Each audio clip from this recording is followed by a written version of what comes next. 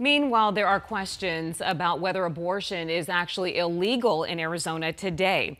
A 1901 law banning abortions will likely take effect. However, a 1973 court injunction against the law has to be lifted in the coming days first. And as Joe Dana explains, despite the gray area, reproductive clinics aren't taking any chances. Planned Parenthood of Arizona's 7 health centers have ceased abortions as of today. This was the scene at a Phoenix family planning clinic, closed. Many clinicians are reviewing their legal options. The announcement is causing celebrations and mourning.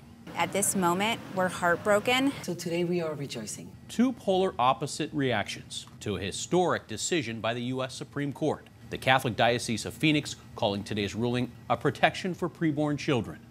We hope that the culture of life is promoted, that we can be a support to women who are facing an unexpected pregnancy.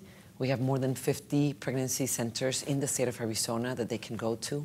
The CEO of Planned Parenthood of Arizona says the abortion ban will have a devastating impact by denying a vital health care service and forcing some families to fall deeper into poverty. The biggest impact is really going to be on communities that already face systemic barriers to accessing care. So Black, Latino, Indigenous populations, young people, people who are undocumented. Women seeking legal abortions will need to travel to California or New Mexico. The diocese is offering guidance to those women. I'm sure they must feel scared and confused, but abortion will only add more pain, so we are looking to support them. Planned Parenthood wants Arizona's women to know the clinics will continue to offer sexual and reproductive health care services, including gender-affirming care and cancer screenings. Our doors are still open. We're not going anywhere. We're going to continue to be here for our communities. Now, there was a law passed this legislative session that bans abortions only after 15 weeks.